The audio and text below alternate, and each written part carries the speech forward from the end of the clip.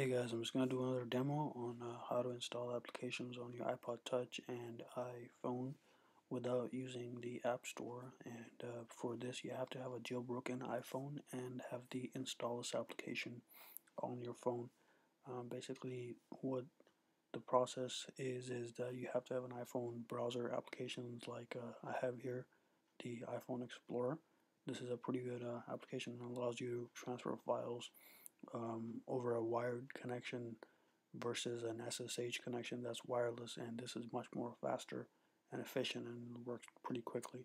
So basically what you do is you install the IPA files of the apps like I have here and drag them to the Installous download directory, and once that's done, you basically let Installous install the application on your phone or iPod Touch.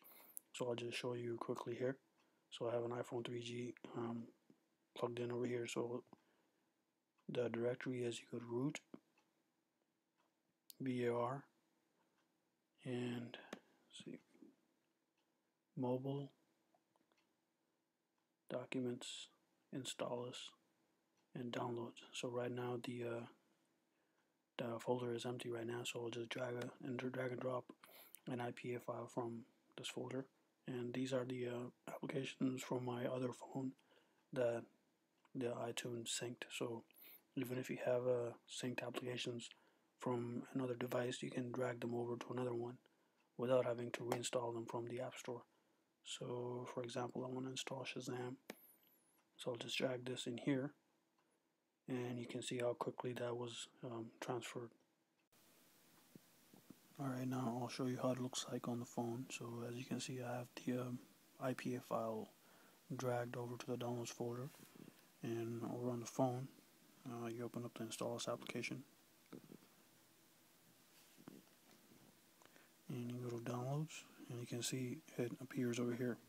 So all you have to do now is click and install.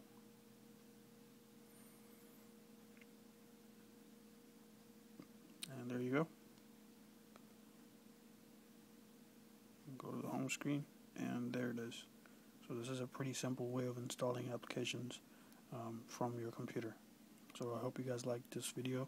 If you have any questions, leave a comment. I will try to get back to it. Thanks.